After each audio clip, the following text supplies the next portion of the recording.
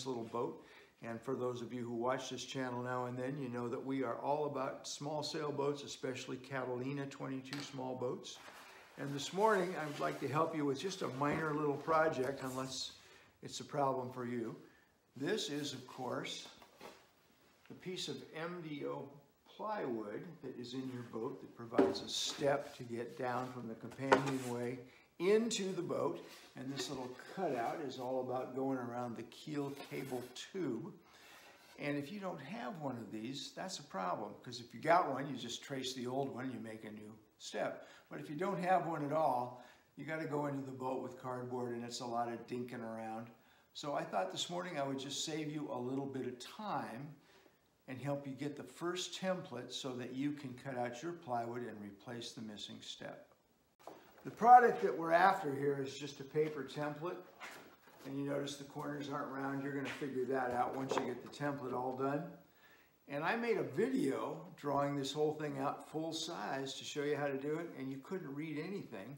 So I changed my tactics, and I went to small pieces of paper and I drew them to scale, so that you'll be able to easily see the dimensions that will get you to this. So go get yourself a piece of poster board or cardboard or corrugate or whatever you have handy, and either cut it down to 28 by 20 or just draw a rectangle. That's what I've done here. And as I said, the dimensions are 28 long and 20 inches tall. So you want to start out with that rectangle right there.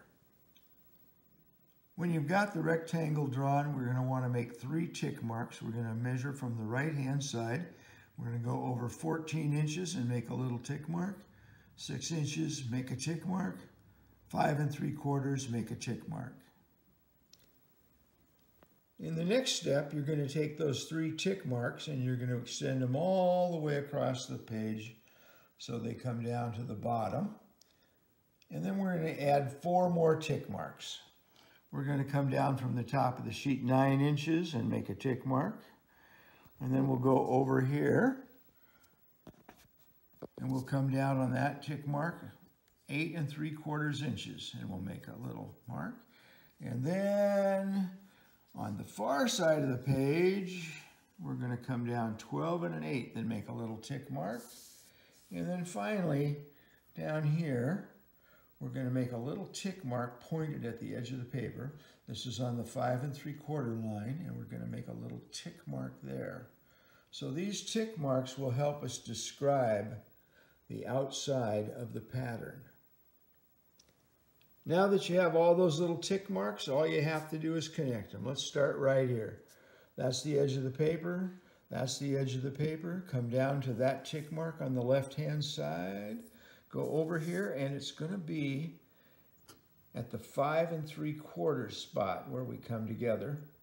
Ignore that one for the moment. And that will be the outline of the whole thing. It will look like that.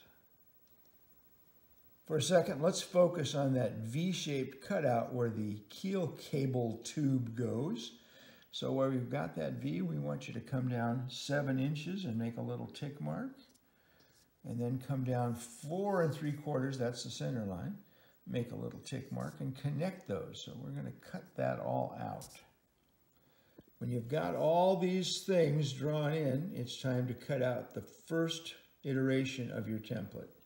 When you get everything done and drawn, you're going to end up with a paper template like this, either on cardboard or poster board. Take it into the boat and try to get those corners right. You got lots of time. You got tape and scraps. You can fix it as much as you want. And you will come pretty darn close when you cut out your piece of plywood. Not very complicated. You could have done it without this guide, but this hopefully will save you some time. Good luck.